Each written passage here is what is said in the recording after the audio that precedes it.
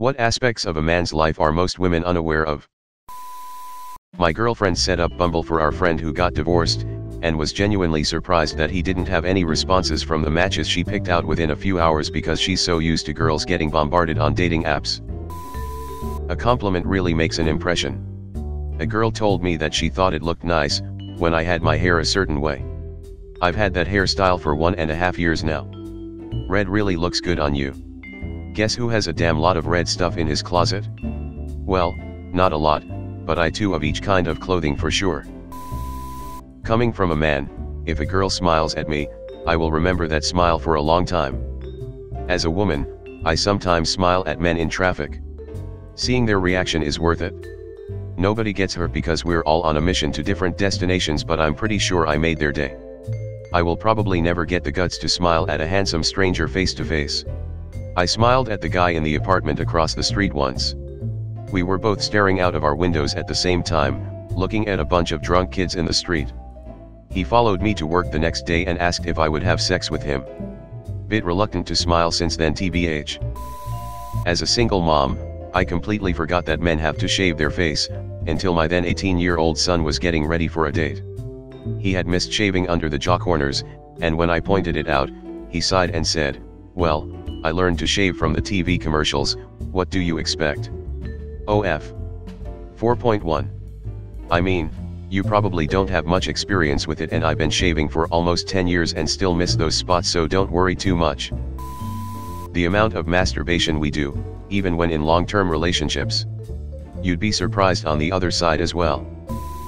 Dads often don't teach their sons about sex. They just expect sons to learn it elsewhere. My dad described sex as the completion of an erection. No joke. That's all I got. My mom told me when I asked what an orgasm was, it's the culmination of the sexual act. I was honestly a bit scared by the idea for a while there. We very rarely get compliments, and if we do, we remember them for the rest of our lives. Seriously though, I am a guy, and at work in the hallway another guy I had never met complimented my new shoes. That was a few years ago. A guy once said to me around 3 years ago, "You've got the perfect amount of hair on your legs," and I'll never forget it. I got catcalled by women once about 5 years ago. I still remember it. Random boners. Between the ages of like 11 to 20, a bloke can have a completely random boner at any time. They don't have to see or do anything that stimulates them. It just happens. That lad in your class who refused to stand at the front to do his presentation today? Ask him again in 5 minutes. As a 63-year-old guy, let me assure you, this problem eventually solves itself. Not a man, but I hear they too suffer from eating disorders, and nobody talks about it. We're insecure too. Strong men also cry. Trying not to seem like a pedophile while watching your younger brothers or child in a public place like a swimming pool or park. This is way too relatable. As soon as you're somewhat close to an underage person as an adult and you don't look like their dad/family member, you immediately get perceived as a possible pedophile. Like I just want to spend some quality time with my brother or a younger friend, he the younger brother of my closest friend. My stepkids are black Hispanic. I'm the world's whitest white man. White people think I'm creeping on minority kids because they're obviously not mine. Black people think I'm a cop harassing them. Ha, people thought me and my brother was harassing some white chick at school a lot, as we are Mexican. She's my f***ing sister, you dolts. We are quite rude to each other for fun, and triplets. Once even had a cop even stop us, as he thought we were following her to rape her or some shit. That was awkward as she had to explain we were related. He also left with a very embarrassed look on his face. If I'm ever in a place with a bunch of kids, I just randomly yell out at one of them now and then to look like I belong. "Hey," I said, "no running." "Oh, one of these kids must be his." Doesn't even have to be the same kid every time, or even a specific one at all, just yell in the general direction of some children, nobody'll notice. I just announce I'm not a pedo. Every couple minutes. That way they all know. Best thing to do is, if you're watching some kids play in a park, if someone asks you which is yours, just say "I don't know, I haven't decided yet." And stare them out. Ultimate power move. Tired boners. Half the time when I'm forcing myself to stay awake for one reason or another, I get an erection I could use to break Captain America's shield, and it has absolutely nothing to do with being turned on. Shrinkage while running. Is that just me? I'm not a runner, so I can't say, but I would imagine that it's because blood is being directed other places, like your claves maybe. We're likely to have a self-image problem the same way girls do. And look weak if we express it. Freshman year of college, I was in a dorm with a floor bathroom. Walked in on one of the frat brothers inspecting his gains in the mirror. He quickly adjusted and pretended to do something else. I was just like, hey man, nothing wrong with that, we all do it, and he seemed so excited and thankful. LMAO. Went right back to inspecting. And, in men's case, something they can't control, their height, can be deeply distressing. Hell, the average height for an American guy is 5 feet 9 inches, and I can't tell you how many dating profiles have casually required taller than that by several inches. The average American woman is just under 5 feet 4 inches. Dick size is another one. My ex just broke up with a guy who couldn't get over how small his arguably average penis was. It really messed with his head in the bedroom. She insisted it was a fine penis. Edit, let's exclude girls who are especially tall, 5'8 plus. My ex is 5 feet 10 inches and has reported some serious insecurity issues with BFs. One slapped her, she broke his nose, and he broke up with her because she made him feel like less of a man. I will say, I've met quite a few Japanese guys in Tokyo who like taller women. In heels. Men and women should chill on height, but men should be allowed to air their grievances as long as they aren't being asses. And I can't tell you how many dating profiles have casually required taller than that by several inches. I've found that it helps if you just imagine those girls as awful people. Edit, well, maybe not awful, but as a waste of your time going after, since they'd obviously have no interest in you.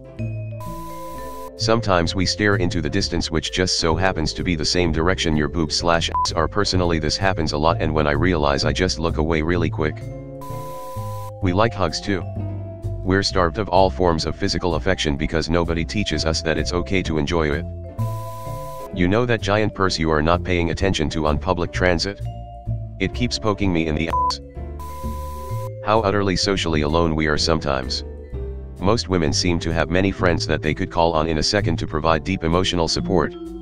No guy friend has ever put their arm around me and told me it's going to be okay. I don't know any man I could cry to or just be with if I'm feeling down and desperate. Sure, we can relate, and we can complain to each other.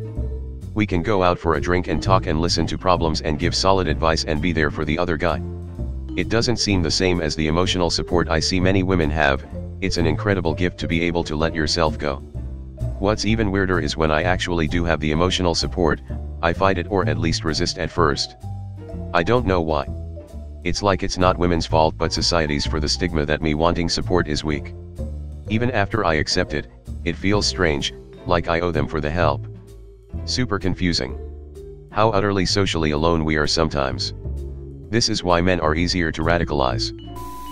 I'm seeing lots of comments about men registering and remembering compliments for years. I'll take that a step further and add that our sense of humor is subject to the same phenomena. If someone, especially female, laughs at a joke of ours, don't be surprised if the material doesn't evolve much over time from that original kind of humor. Ever wonder why dad jokes are timeless? It's because ladies reflexively sigh in that I want to laugh but I don't want to encourage him kind of way, but too late. We have registered your grudging appreciation of our terrible puns, and they continue for decades until the next child is born and the cycle begins anew. Asterisk. How much pure emotional strength it takes to not fix your balls when they stick to your leg in public. We like to be held while we sleep too. I f***ing love it when my woman pets my head and plays with my hair.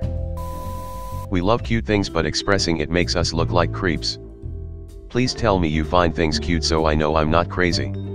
I'm an enthusiastic person and people, men especially, always make me feel like what I'm pointing out as cute is stupid and that I'm childish for liking cute stuff.